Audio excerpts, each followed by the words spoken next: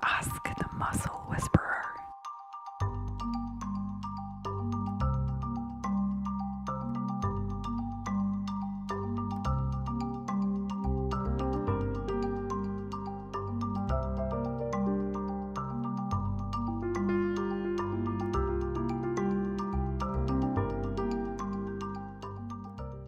Hi, I'm Megan. Rachel, hiya. And we're the directors of JING Advanced Massage. And we're so excited to be once again asked to be on the last episode or issue of the Massage Whisperer For 2020. For 2020. Yeah. By Massage Warehouse. And it's been incredible, the support that's been put out through 2020 for massage therapists. And I think that that is actually our topical question that we've been asked, which is what's the message that we would like to give massage therapists in the UK. And I think the big thing we want to say is, well done. We did it so well. 2020 was You hard. rocked it. You totally we rocked it because we stayed connected with each other. We had encouragement. People dug their heels in and said, I'm not giving up. I'm a massage therapist. My clients are important to me. My work is important to me. And in so many ways, there were so many times people could have just jumped off the path, but really went forward. So we're so grateful to be part of an incredible tribe of massage therapists. So I think that's our message. Yes, and adding to that, some of you know my personal mantra is keep on keeping on. And when we reopened JING again for hands-on work after months of lockdown and online work, some random woman in a car drove past me. I was outside on the street and just shouted out of a window, Rachel, keep on keeping on. So that was like, yeah, that's it, baby. The message is out there. So just keep on keeping on through the hard times and the bad. I think there's a song there somewhere.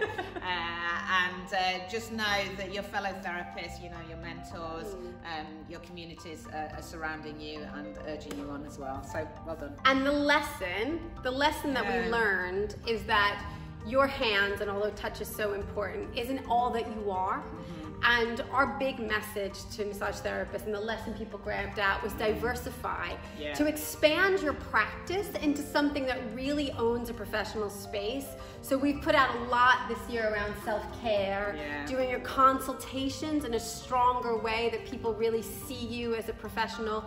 We have really embraced the lesson of technology, so consultation via Zoom. We've put together a massive, you did an incredible thing, mentoring program around how to deliver self-care online. And that has been a massive lesson for us. So I think the richness of our practice, which is not just the table work, has really been a huge takeaway. Yes, yeah, absolutely. You know, I think we always say, you know, sort of phoenix from the ashes, isn't it? Out of quite traumatic and tumultuous time, there's some changes come to our industry, and actually a lot of those should be embraced, particularly the embracing of online learning and online ways of delivering care to our clients. So I'd say if that's something that you're not embracing yet, then reach out and do so. There's lots of time, There's so many more ways we can connect with people, which is wonderful. And stay involved and just know your massage practice is going to be so important in the years to come. And so where we see ourselves in the medical model is changing and evolving, and we're really focusing in on that. So thank you actually for an amazing 2020.